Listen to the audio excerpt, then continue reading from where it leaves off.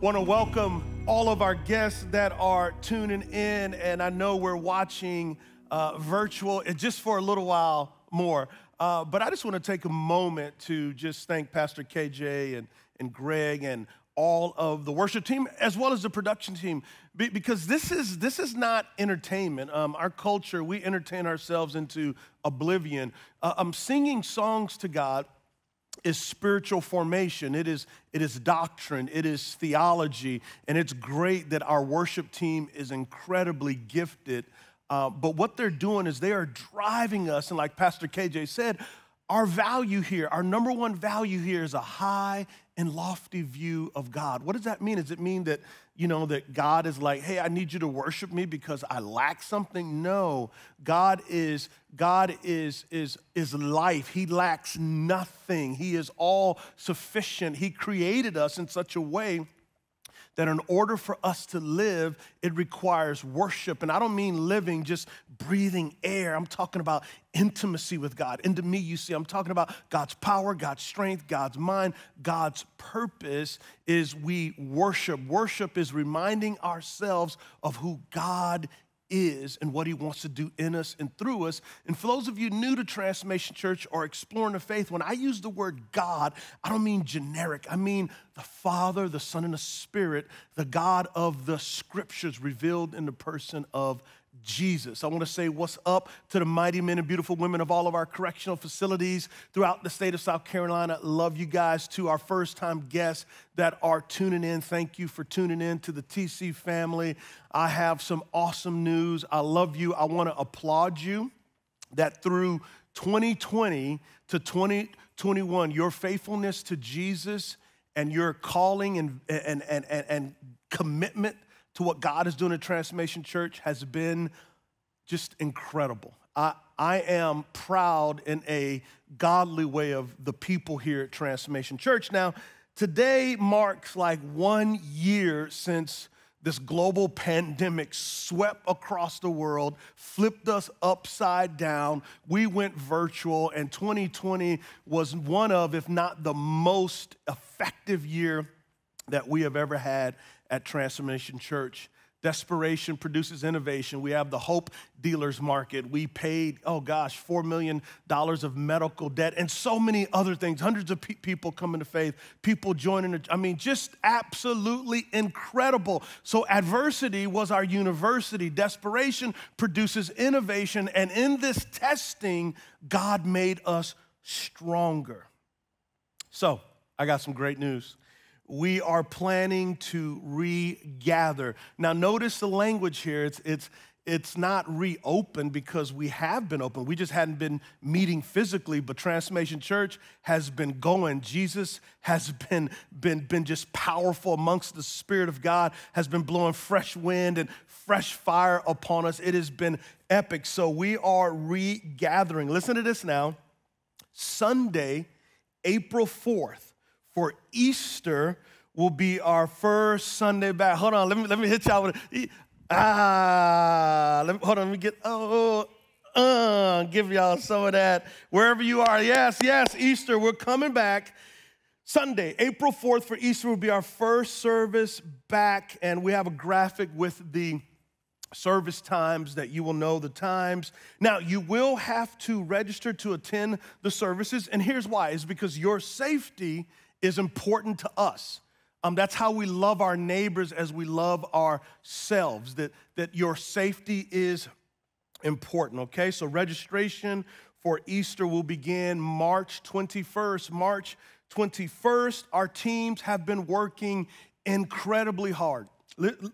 You have an incredible group of ministry leaders, an incredible group of elder pastors, of men and women that love Jesus, that love you, and have done a phenomenal job. And so all the details are going to be on the website. Our team is working hard to make this the safest possible area. So get ready, Easter Sunday, April 4th. I'm so looking forward to that. All right, so let's dive into week 2 of our sermon series, Refuse. So what exactly, teenagers, and young adults, are we refusing? We are refusing to allow anything or anyone to determine our lives but Jesus. Let me say it again. We are refusing to allow anyone or anything to determine our lives but Jesus. Now, for those of you new to the faith or exploring Christ, this isn't something that we muster up in ourselves and I'm going to refuse. No, it begins with God's initiation in Jesus. God comes to us. God grabs our heart in Christ.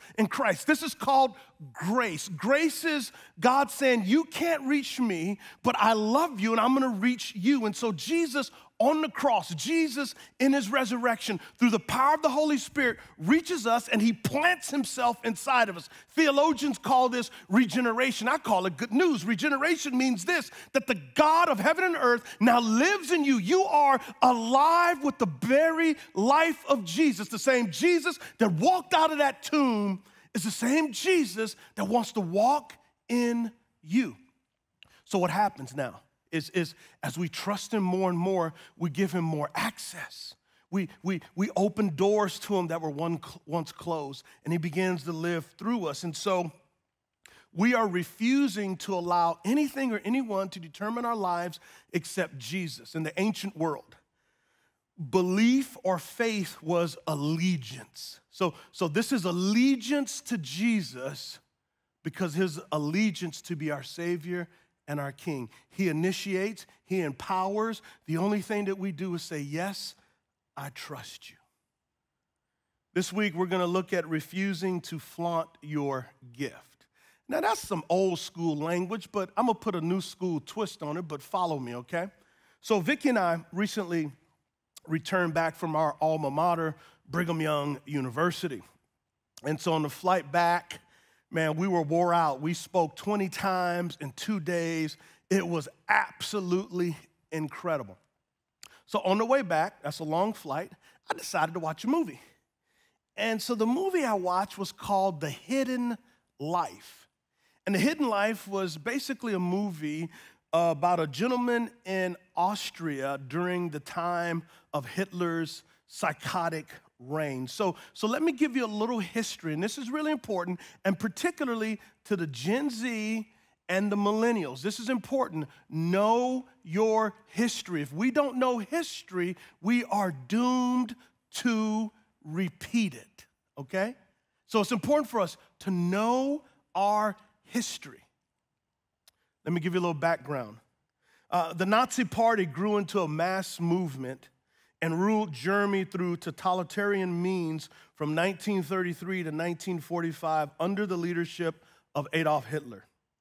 Founded in 1919 as the German Workers' Party, Hitler and his group promoted German pride, like Germany first, and anti-Semitism. What is anti-Semitism? Anti means against. Semitism means basically against Jewish people. And so what Hitler did is, coming out of World War I, Germany was in incredible economic ruin. And what he did is he wrote a book while in prison called Mein Kampf, which means my struggle. It was called the Nazi Bible. By the way, it made him a millionaire as well. So from 1933 to 1945, free copies were given to every newly married German couple.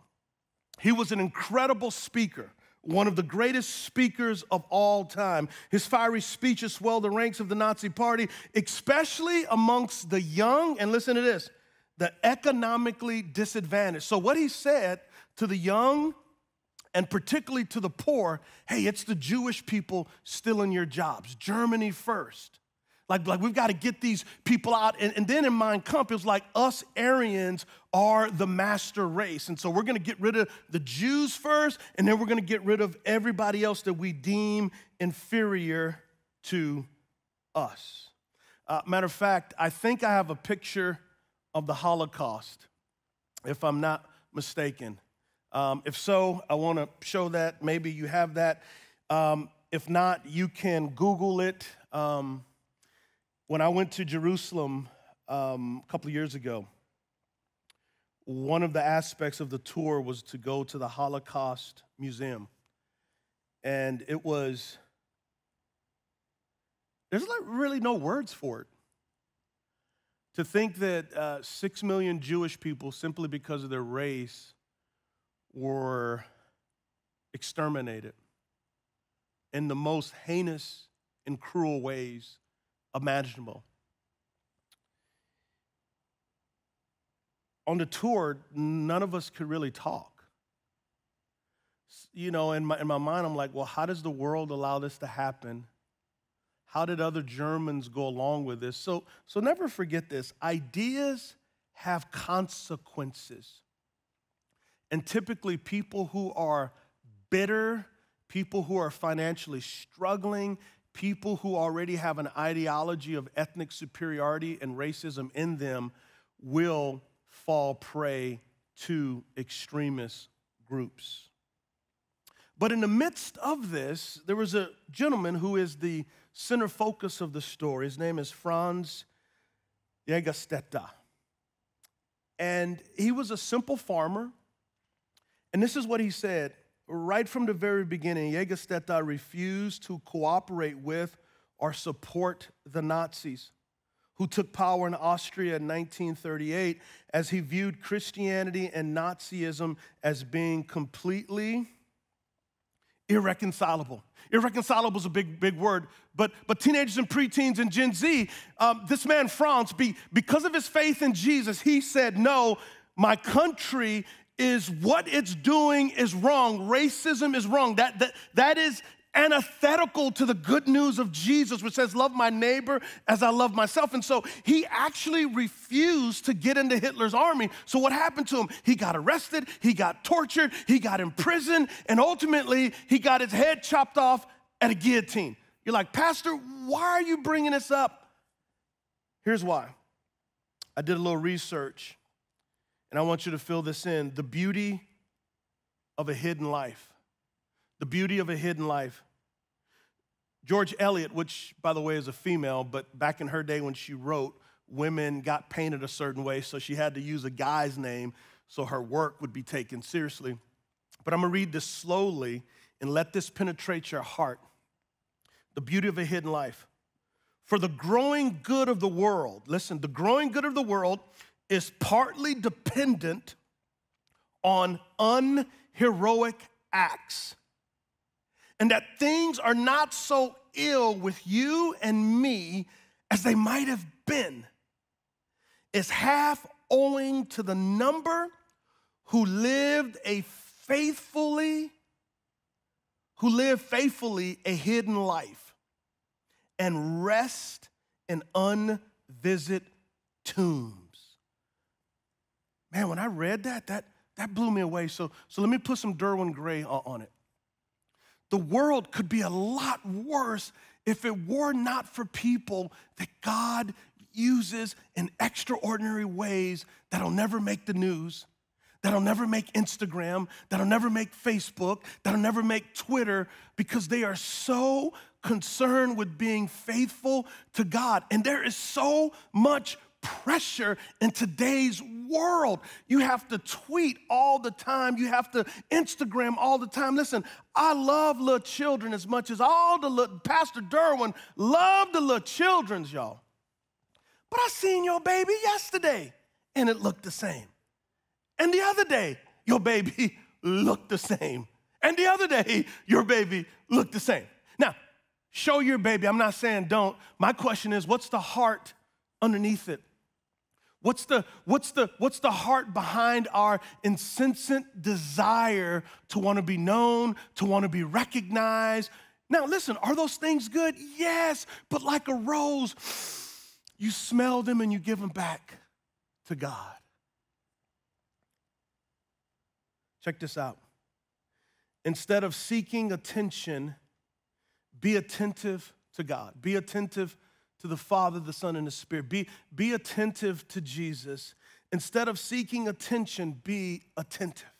So now, let's go back into our story of Joseph. Now where we are in the story, right? So we have the prequel in eternity, Father, Son, and Spirit, and the ultimate love feast. And then we have creation where God creates Adam and Eve to be his image bearers and to multiply what's happening in heaven on earth because they're tied to him. And then we have the rebellion or the fall when Adam and Eve say, no, God, we want to build our kingdom. We want to be recognized. We want wisdom. We want glory. We don't want you. And so when they do that, hell is unleashed on earth. Every human being is broken, but then we have stage 4 of the story, the promise, where God makes a promise with a man named Abram, and he changes his name to Abraham, and he says, Abraham, through you, I'm gonna make you a great nation. You're gonna have so many babies like the stars in the heavens, and all the families of the earth, all the ethnic groups of the earth are gonna be blessed through you. Ultimately, that blessing is Jesus. But before we get to that part of the story, let's move to the next stage, Israel. God creates a nation called Israel. Israel means the struggle with God. And God gives Israel a beautiful code to live life. The Torah, which ultimately is love God, love your neighbors, you love yourself. He gives them a unique way to eat, a unique way to be separate from the world, to show the world what life with God looks like. But ultimately, Israel fails like Adam and Eve. So what does God do? Here comes the next act of the scene. Jesus comes, and Jesus is the perfect fulfillment of the Torah, the first 5 books of the Bible. Everything that Adam and Eve were to be, everything that Israel was to be, everything that you and I was to be, Jesus is. That's called grace. And Jesus lives a sinless life. Jesus dies on a cross for you, dies on a cross for me. Jesus raises again to create this new family that God promised Abraham. Think about this, whether if you're black, white, Asian, Latino, whatever you are, God presents you to his daddy and goes, Dad, you are faithful to keep your promises because I am faithful to you. And all these different multicolored people belong to you. Not only did I forgive their sins, but I made a family with different colored skins. This family, the next phase is called the church. And the church exists to do what? Love God, love your neighbors, you love yourself, and go on mission wherever you are to proclaim the beauty and the love of Christ. And that's called being a disciple, a student of Jesus. We're growing in his ways. We're growing in his patience. We're growing in his forgiveness. We're growing in his truth. We're growing in his mercy. And then one day, the king is going to come back. And when he does, he's going to make a new heavens. He's going to make a new earth. And there's going to be lots of worship. There's going to be lots of praise. But we're also going to rule and reign with God. And there are going to be things that are going to blow our everlasting mind. The Apostle Paul says, no eye has seen, no ear has heard what God has in store. And the story keeps on going and going and going of utter joy and beauty and greatness and life beyond imagination. So let's go back now. We're at the story of Joseph, who plays a pivotal part in formation of the nation of Israel, which brought about Jesus, which brought about you and I. And there's some things that we can learn from Joseph. And what we're going to find out is it's not to be like Joseph, but to worship the God that Joseph worshiped. Genesis chapter 37, 5 through 11. Then Joseph had a dream. One of the ways God gifted Joseph was the ability to dream. And ultimately, these dreams are going to come true. And we're going to find that out in Genesis 44, okay? But let me pause here. Does God work through dreams today? Yes, but dreams are not on the same level as Scripture. If you have a dream, cool. But ultimately, Scripture is sufficient for life and godliness. And can God use dreams? Yes, but that is a third or fourth order of how God communicates us. In Joseph's time, there was no Scripture. So this is Scripture being written. Then Joseph had a dream. And watch what he does. And remember from last week, his brothers did not like him because Joseph was his daddy's favorite. It was great toxic family dysfunction. When he told it to his brothers, they hated him even more. So they didn't like JoJo to begin with, and they hate him even more. Why? Listen to this dream. He said to them, listen to this dream I had. There were binding sheaves of grain in the field. Suddenly my sheaf stood up, and your sheaves gathered around it and bowed down to my sheaf. Are you really going to reign over us? His brothers asked him. Are you really going to rule us? So they hated him even more because of his dream and what he said. Verse 9. Then he had another dream, and he told his brothers, look, he said, I had another dream, and this time the sun, moon, and 11 stars were bowing down to me. He told his father and brothers, and his father rebuked him. What kind of dream is this that you've had? He said, am I and your mother and brothers really going to come and bow down to the ground before you? His brothers were jealous of him, but his father kept this matter in mind. So let's pause here. Ultimately, this is going to be true. And if you're reading the story of Joseph in Genesis 37 through 50, you know what's going to take place. If you don't, I don't want to give you any spoiler alerts, but here's the thing, though. Joseph was 17 years old. He was his dad's favorite. He knew his brothers didn't like him. So here's the question. Why even say anything? Like we have 2 ears, 2 eyes, and 1 mouth for a reason. Just because God put something in your heart doesn't mean you necessarily have to say it or have to flaunt it. And he's 17 years old, and I'm sure he's excited, and he probably didn't take time to really concern himself with what his brothers felt and what his brothers thought. And so it's very important for us to have a sense of awareness. And one of the things, the older you get, the more aware we should get. However, that's not necessarily true. And so we need the Holy Spirit's power. We need the power of Christ to help us to be aware.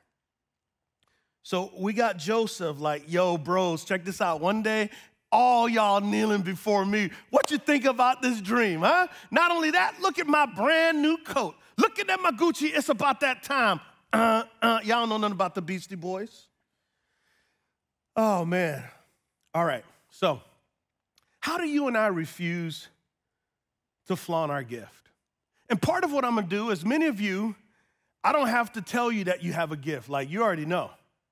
But for some of you, like, well, not me. Will God really use me? Yeah, he will. And I want to show you from the scripture, right? But how do we refuse to flaunt our gift? Number one, we walk humbly. We walk humbly because here's why. You and your gifting belong to God. My gifting belong to God. Matter of fact, let's even kick it up from a horizontal perspective. The air we breathe belongs to God. The sun we see belongs to God. The cool breeze we feel belongs to God. Everything belongs to God. Like what is there really to boast about? Even the will and desire to do things, God gave it to you. Now you got to use it, right? So learning to walk humbly. Look what Acts chapter 20, verse 28 says. The context is the Apostle Paul is talking to church leaders in Ephesus, and he's getting ready to leave. They're not going to see him again. And look what he says here. There's a couple things. He says, be on guard for yourselves, okay? So be on guard. In the Greek language, be on guard means be on guard. We got to be intentional about walking with God, intentional about receiving his love and his mercy, intentional about holding his nail-pierced hands. Be on guard for yourselves and for the flock of which the Holy Spirit has appointed you overseers. So for elders and pastors in the New Testament, the word overseer, the word shepherd, the word bishop reflect those who are called to care for the flock. And so there is immense responsibility that your elders share, your overseers share. We typically don't use the word overseer because it's not really used a whole bunch, but overseer, bishop, elder, pastor are synonymous. So pray for us. To shepherd the church of God. Now watch this, which he purchased with his own blood.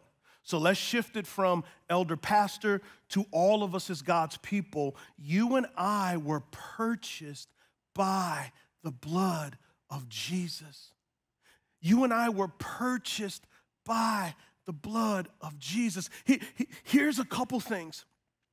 Rooted in the ancient world, the blood meant atonement or wiping over. So because we're disconnected from God because of the original rebellion and we're born separated from God, we're born running from God, we are born estranged from God, but God wants to make us born again. And how does he do it? Through the means of blood, that the blood of Jesus, that on the cross, Jesus is the place where sin goes to die, that on the cross, when that precious blood flows, when the blood is drained from Emmanuel's veins, God purchases us. Not only does he forgive us, praise God, not only does he remove our sin, our guilt, our shame, his blood says, you are mine. He didn't buy you with silver. He didn't buy you with gold. He didn't buy you with Bitcoin. He bought you with the most expensive reality there is, the precious blood of the Lamb. So what does that mean? It means you're forgiven. It means you're new. It means you're righteous. It means you're loved. And it means that in him, you are valuable. Our worth and our value comes from what was paid for us. And God gave what was most expensive, the eternal Son, to give us eternal forgiveness. We live in the eternal bloodbath of Jesus. All belongs to him. And here's what's beautiful. When he bleeds on us, we get gifts. As a matter of fact, can I have my gift, please? I think somebody's got a gift for me. Anybody? Oh, thank you. And my birthday is April 9th, by the way. Thank you so much. I appreciate that. So I'm going to be 50 years old, y'all, on April 9th. Ain't that a trip? 50, man. 50 years old. I mean, I got kids like 24 and 20. I am a grown man, people. That's crazy, 50. So what if on my 50th birthday, people just got me like a bunch of gifts, right? And in these gifts were just incredible things, and they were awesome, and they were beautiful and things that could enhance my life. And I looked at those gifts, and I refused to unopen them. I'm like, no, I don't want what's in there. I'm good. That's what happens to many of us as we come to faith. We go, Jesus, thank you. I'm forgiven, but I don't want to unopen the spiritual gifts that the Spirit of God give me. And here's the thing, y'all. These spiritual gifts are not for you. They're actually for people that God wants to heal and touch and transform through you. And when you do not allow the giver of the gift to express his giftedness through you, it's like trying to build a dam with holes in it and water gets through. Don't neglect the spiritual gift that you have. And you go, Pastor, how do I know I have a spiritual gift? I'm getting there. Listen to this. Romans chapter 12, verses 3 through 8. For by the grace given to me, I tell everyone among you not to think of himself more highly than he should think. So there's some humility again. It's important for us not to be walking around feeling ourselves. Instead, think sensibly. Why think sensibly? As God has distributed a measure of faith to each one of us. Notice, it's God's initiation. God is the one who provides. Verse 4. Now, as we have many parts in one body, for those of you new to the faith and teenagers, the church, not just Transformation Church, but all churches around the world to call upon the name of Jesus and his true gospel of salvation by grace through faith, we are the church, but we're a local church called Transformation Church. So in our context, those of us who call TC home, God has given you a gift for this local body and also for the world. Now watch this. And all the parts do not have the same function. In the same way, we who are many are one body in Christ and individually members of one another. So my success is your success. Your success is my success. Why? Because we are the body of Christ. Now, here's what's important, and I'm not trying to make fun of anybody, but I want to use an illustration. Often when I go to the gym, like I see these dudes and their upper bodies are just like, I mean, it's like they can lift up Pluto and Mars and Neptune, then their legs be really little. It's like you can do legs too, right? So you want to be developed. Like you want to have some glutes. You want to have some thighs, some calves. You know what I'm saying? You want to make it holistic. Well, oftentimes, that's the way the church is we'll have these big parts and these small. We need to develop holistically, all of us. Watch this. Verse 6, according to the grace given to us, We have different gifts. The moment that you said yes to Jesus, not only did you get forgiven, not only did you get a bloodbath, not only were you made a new creation, not only did Christ come to live in you, not only did the Father come to live in you, but the Holy Spirit came to live in you to give you a gift for the building up of the body of Christ and to display God's glory out in school, out in world, out wherever you are. You have a gift. If prophecy, use it according to the portion of one's faith. What is prophecy? Prophecy means this, is that you speak God's word to people primarily through Scripture.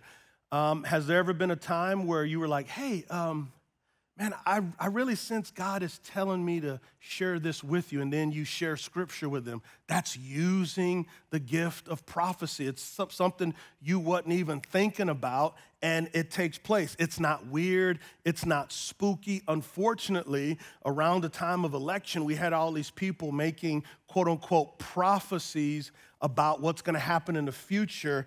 No, this here, as Scripture is written, prophecy is for mutual encouragement. It's for constellation. It's to build up the body of Christ, and it's primarily communicating scriptural truths to people in a particular situation that you had no idea, and it's not weird, it's not spooky, okay? Use it according to the portion of one's faith. Verse 7, if service, use it in service. If teaching, in teaching.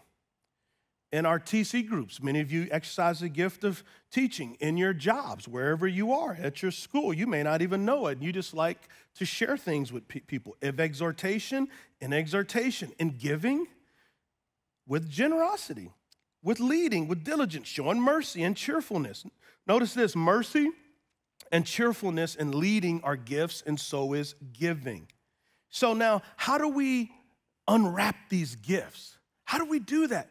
I'm glad you asked. Number 2, develop your character more than your gift.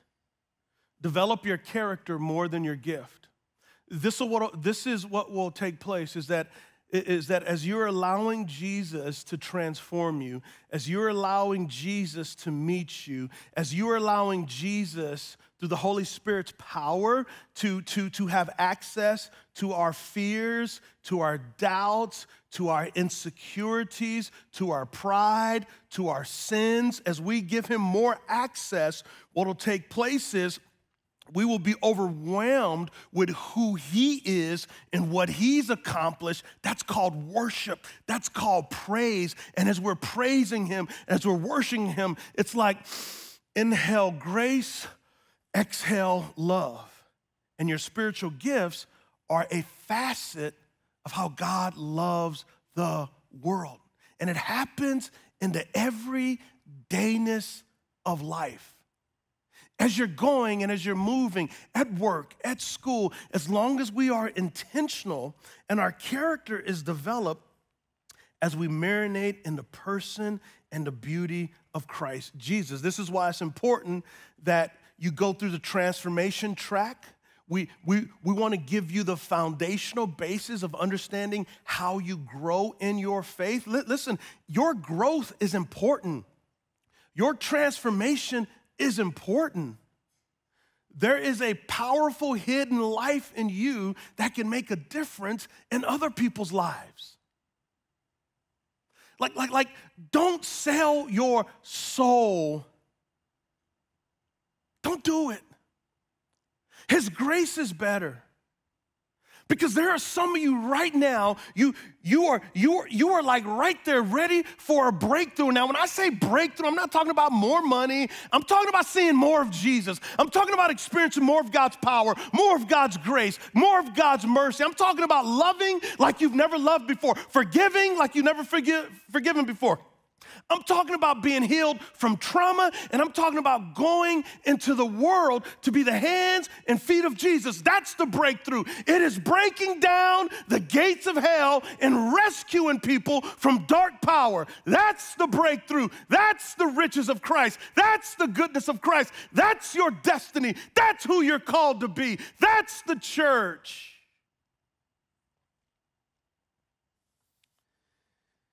Check this out. Our character is forged in the furnace of life. Who you're becoming is more important than what you do. Who you're becoming is more important than what you do. And the Spirit is saying, I want you to become like Christ. His attitudes, his ways. And what's beautiful is what the Holy Spirit commands, he gives the grace to fulfill it. You ever play the game Tag You're It? I love that game because back in the day, we didn't have like video games and smartphones. Like, we literally had to go outside to play. Can you imagine this? Back in the day, my grandmother said, listen, go outside and play. Do not come back until it's dark. And then all throughout the day, we were eating at people's houses and we were playing. I mean, that's all we did was played. And I mean, we were in shape. We were running around. It was glorious, right? But Tag You're It was fun. And in Tag You're It, you're always running after somebody, right? Maybe that's how I got fast, just running after the older kids. Well, when it comes to your gift and your character, you always want your gift running behind your character. You always want your character to be ahead of your gift, because here's why.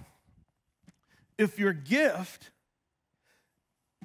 is ahead of your character, you are doomed for a fall. And here's the thing. Why are you doomed for a fall? Because you will begin to think too highly of yourself. That's called pride. That's what made Satan fall. That's what made Adam and Eve fall. Every sin that we commit is because of pride. Sin means to miss the mark. The Derwin Great translation is sin means this: God, I want to do what I want to do when I want to do it. It's rebellion. And what happens is we take God's gift and God's abilities and God's talents, and we begin to think it's our ability and our talent, and we let down our guard and we are devoured. And so your character is always trying to chase your gift. And here's the thing, particularly if you're in ministry and you're gifted, people are going to tell you how great you are. No. God is great. People are going to tell you how gifted you are. No. God is the gift giver. It is God all day, every day, from eternity past to right now to eternity future. And so when a person's gifting is ahead of their character and they blow up, not only do they get hurt, but the people they are in relationship with. So Philippians 2:3, listen to this. Do nothing out of selfish ambition or conceit, but in humility consider others as more important than themselves. Number 3, does your gift exalt you or make a positive difference in the lives of others? Now, here's the deal. You can make a positive difference in the lives of others without exalting yourself. When someone says, hey, great job, you go, thank you very much, man. God is gracious. And it's not a lie. It's true. Look what Philippians 2:4 says. Everyone should not look not to his own interests, but rather to the interest of others. How does your gifting, whether natural or spiritual gifts in the office, in your relationships, at school, because ideally, when God gives you this gift, it's to transform lives through your gift. Wouldn't it be sad to have an incredible gift but never enjoy the one who gave you the gift? Check this out. George Eliot, she wrote this, and I want you to marinate on this as the worship team comes out. She writes this: what do we live for if it is not to make life less difficult for each other? Man, how radically different is that than our culture? Because our culture is pretty much, get yours. Do it your way. Be successful, succeed, more, get. But think about this. What do we live for if it is not to make life less difficult for each other? And so ultimately what you're going to see is the gift that God gives Joseph is going to make life better for others, oh man, but there's a fiery furnace that he goes through. And often in the fiery furnace that we go through, God not only refines us, but he refines our gifts and he keeps us humble in the midst of it. As Pastor KJ and the worship team sing, allow the words to minister to your heart. Then I'm going to come back out because I believe that there are many of you who are tired of seeking recognition, tired of seeking to be known, and you're ready to be known by Jesus. For many of you, this is going to be the day that you give your life and allegiance to him.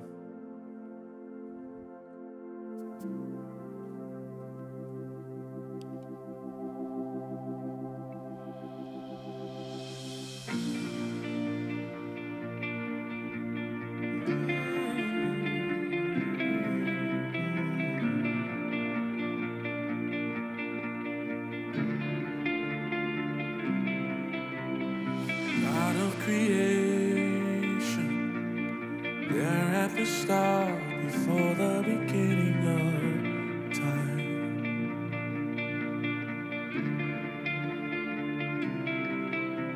With no point of reference, you spoke to the dark and fleshed out the wonder of light. Ooh, and as you speak,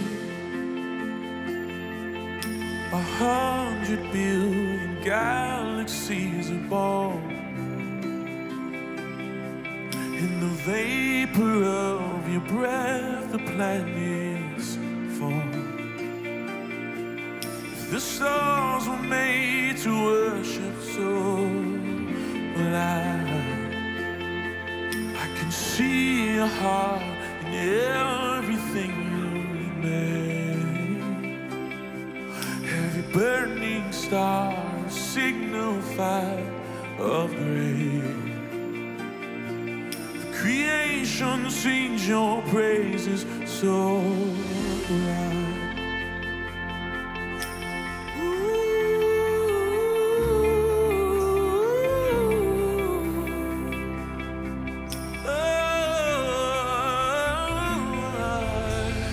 God of your promise, don't speak in vain, no syllable empty your voice.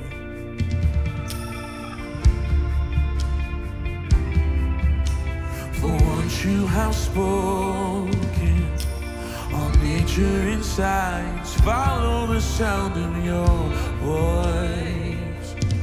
Voice. And as you speak, 100 billion creatures catch your breath, evolving in pursuit of what you said. If it all reveals your nature so alive, I can see your heart in everything you say. Every painted sky or canvas of your grace. The creation still obeys you so alive. Oh, so alive. If the stars were made to worship, so alive. If the mountains bow in reverence, so alive. If the oceans roar your greatness, so alive. For if everything exists to lift you high, so alive. If the wind goes where you send me, so alive. So alive. If the rocks cry out in silence, so alive. The sum of all our praise is still for shine. Then we'll sing again 100 billion times.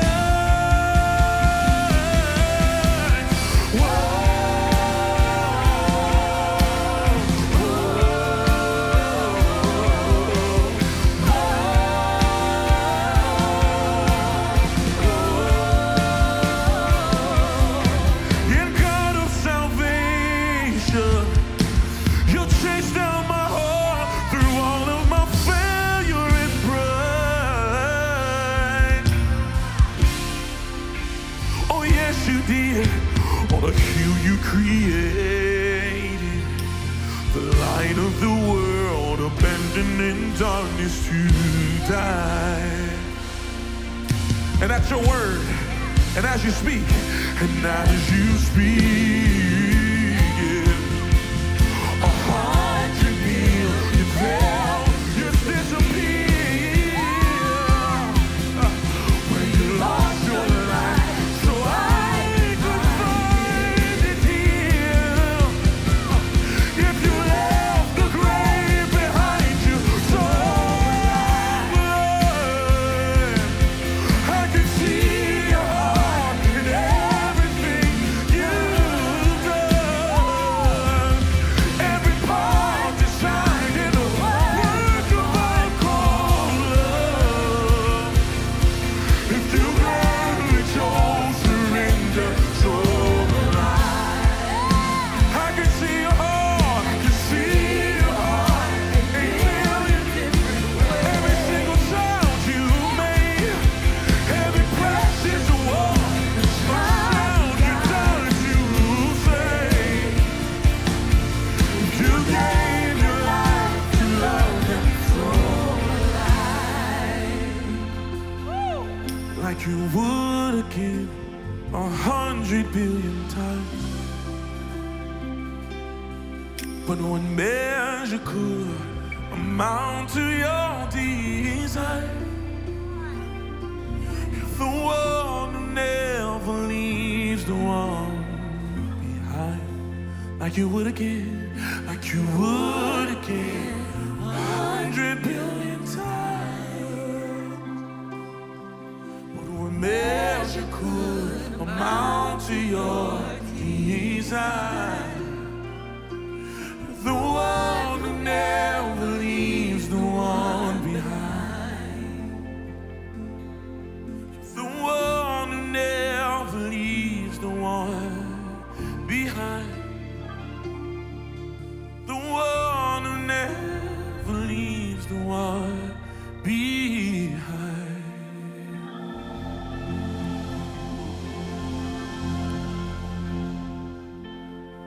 What a gracious King that we have.